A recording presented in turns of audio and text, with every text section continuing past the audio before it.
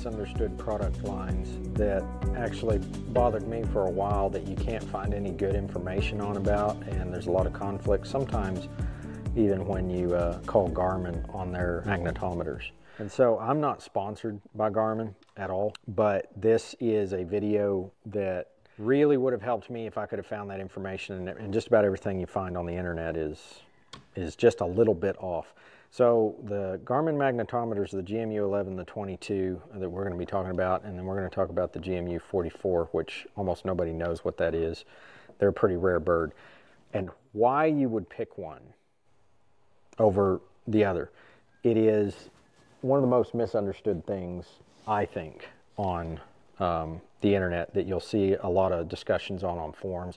I always wanted to hop on one of those forums and, you know, throw this one out there and be like, hey, can you tell me when I would need to use a GMU 44? What is that? Does it even exist? What's the point of that?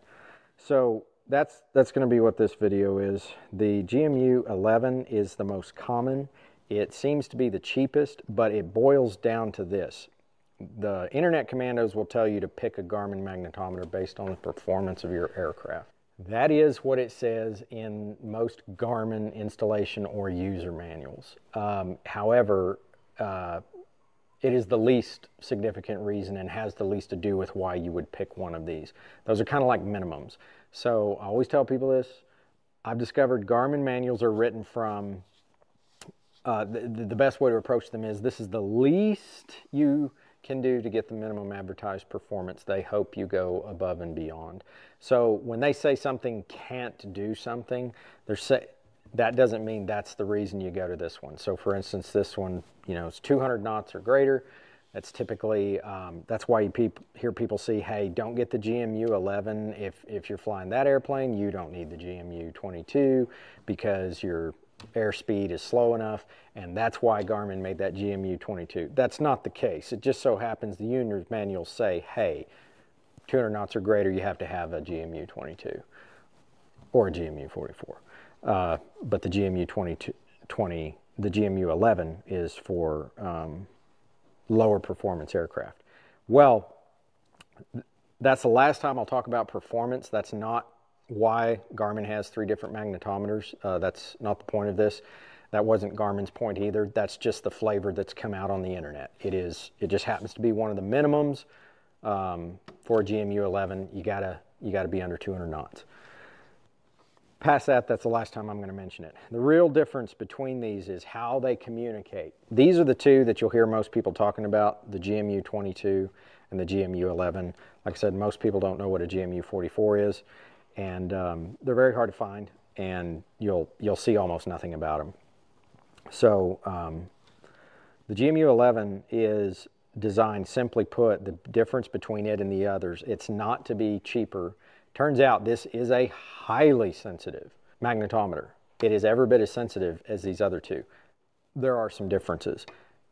Besides the fact that it's way cheaper, this is designed to communicate on a controller area network, a CAN bus. So these don't. That's the biggest difference. So a lot of times you'll see guys like, well, you know, for this reason, that reason, this, you know, I'm going to go with the GMU 22 because it's built for those higher performance aircraft, and I really want reliability. You could literally be cutting yourself off at the knees and not even paying attention if you don't understand why these things are and what they are. The GMU 11 is designed to work on a CAN bus. The advantage it has over these other two is not only your ADHARS units, but anything that has to do with a magnetometer or whatever you want to talk to it. Even your G3X, which doesn't directly communicate with it, although it does for configuration, can see it. So since it's on the network, so to speak, it's on your CAN bus, anything that might need to communicate with this thing, everybody can see everybody. Everybody could talk to everybody in theory, providing the software allows it. They'll ignore messages that aren't meant for them. They'll pick up the ones that are. It's just like an old party line, like on the Andy Griffith Show. So that is a big advantage in the sense that if you had 2 of these, which is a great idea, if you had 2 GMU 11s, any ADHARS unit and any G3X or any other thing in the system that might have any communication with a magnetometer can see it. 1. one magnetometer can service 2 ADAHRS units. If ADAHRS 1 goes down, ADAHRS 2, I mean, your plane doesn't even blink. ADAHRS 2 has full communication and access to a magnetometer. Likewise, if you have 2. That is not the case on the 22s and 44s. These go ADAHRS to ADAHRS, unit to unit. These are serial. So you'll hear people say these are not quite as sensitive. That is not true. They are highly sensitive. It is, in fact, they are susceptible to interference. And so there are some minimum standards, mounting requirements that Garmin lists like in their manual. A lot of people tend to freak out over these. Notice at the top, people don't read the notes, and a lot of times, I've noticed too in Garmin manuals, a lot of people don't read the titles. It says recommended. Odds are you're never going to be able to meet those requirements in most aircraft, especially if it's in an OTC product, and that's also where these come in. This was very neat because this is a plug-and-play deal. Garmin was able to offer these on a lot of OTCs, like with the G5, and get STCs on retrofitting older aircraft, and they just pop one of these in. You can just ignore everything else in the aircraft, go out into the wing, throw in, these things weigh nothing, throw in a GMU 11, and you've got, IFR capability, good to go. And the GMU 22 is serial. Serial is much more robust for communication interference. So the GMU 22, the difference between the GMU 22 and the GMU 11, it's not the airspeed thing. That's an obvious, that's a minimum. That's not the difference between them. The difference between them is the GMU 11 communicates on CAN network. GMU 22 communicates on serial. The GMU 11 is susceptible to interference. The GMU 22 is much, much less susceptible to interference. It's twofold. Not only because of its housing, it can handle more magnetic interference in its location in the aircraft than can a GMU 11, but its communication is much more robust for communication interference, serial.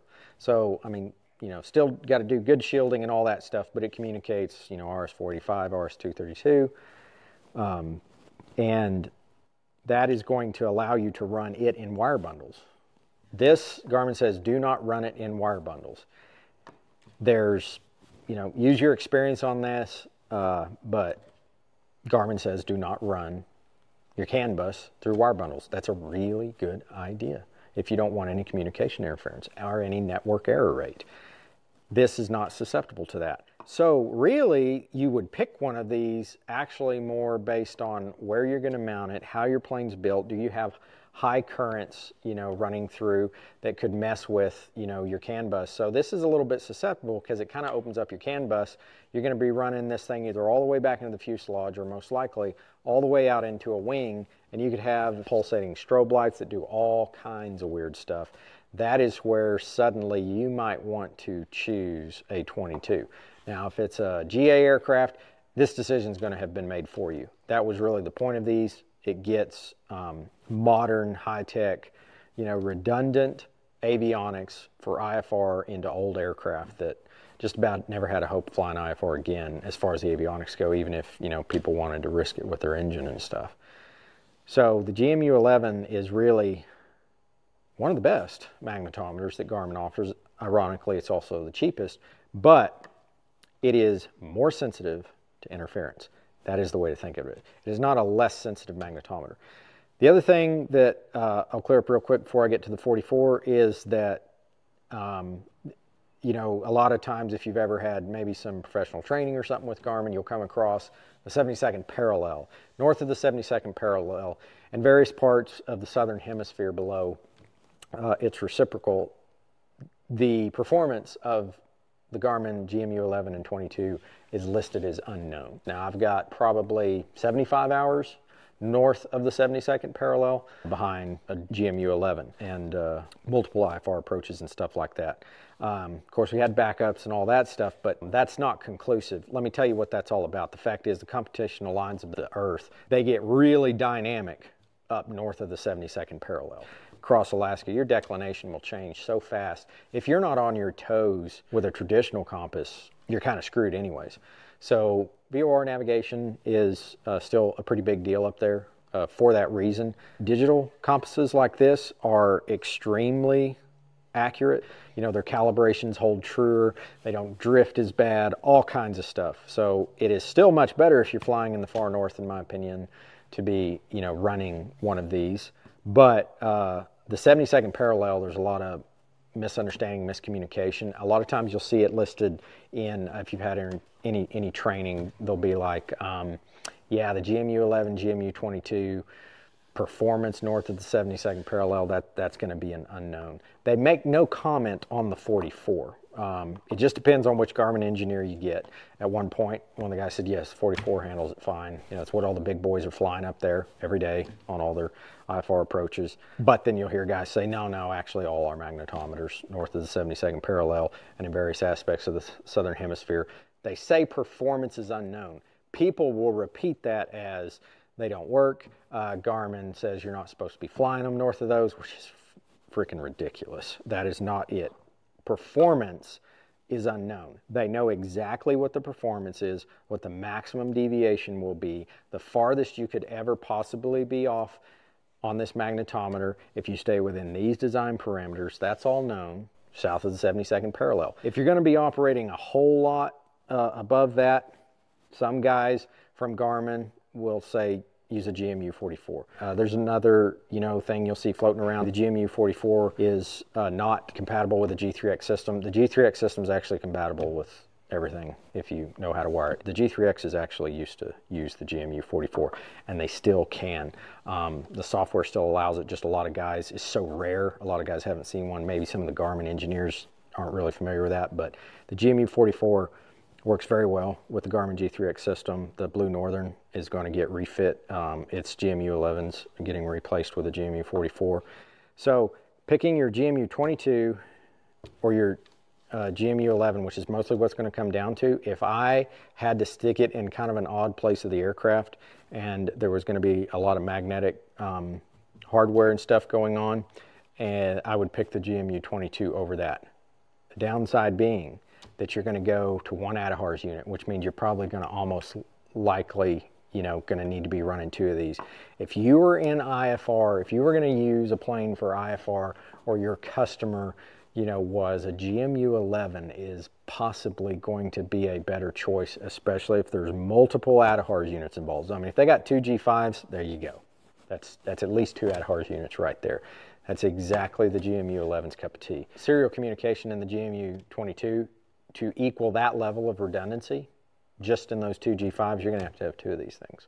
You're going to have, or if you have two, GSU 25s, that's going to be two of these also. Whereas if you only had one GMU 11, it can fully service both of those ADAHRS units. So that is really, I never found that on the internet. Nobody ever talks about it. And that is really what boils down to. So this one, now you can see why, yeah, it is the most common, and it actually makes the most sense. Unless you're worried about running a big leg of your CAN bus out there, and you don't want to do that, then go serial and get the GMU 22. The G3X system is really built around the CAN bus, and that's really what you should divide these by. It's just CAN and serial, and that should be it. So if you're going this, then you probably need like a 307 autopilot control panel instead of the 500. This is for aircraft that aren't going to use a lot of CAN. This is for aircraft that are going to use a lot of CAN. And that's really the best, most successful way to look at it. And then if these design parameters are going to prevent you from using the GMU 11, you're going to have to go serial, and most likely more than one. The GMU 44, just touch on it real quick, besides being about 5 to 6 times the price of any of these, it is, it's robust in that it uses serial communication, but it is far and away the most robust in handling magnetic interference and mounting locations in the aircraft. So that could give you a net result of being a more sensitive, even though it is not, magnetometer, in a sense that it can, when the lines, computational lines, especially maybe up far north, begin to get a little fuzzy, it can perhaps detect those much better, because any interference that it does have, it can shield against or ignore. The GMU 11, if you just do a really, really, really good job putting it in and reducing or completely eliminating magnetic interference, you can conduct an interference test through the G3X, and if you do a halfway decent job, and you'd have to be a blithering idiot to get up around the 20% that is allowed. So that's going to be you're going to have a lot of interference if you get up to 20%, and you're totally good. you know, so they're a little bit more robust than maybe the paperwork lets on, but they are much more sensitive to communication interference and magnetic interference. So this will help you deal with those.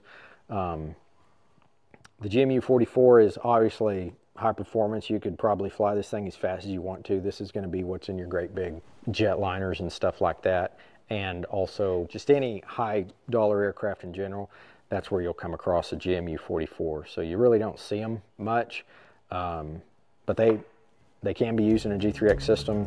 So the Blue Northern, which that has, it is going to be getting one, and we'll test that and see how that goes.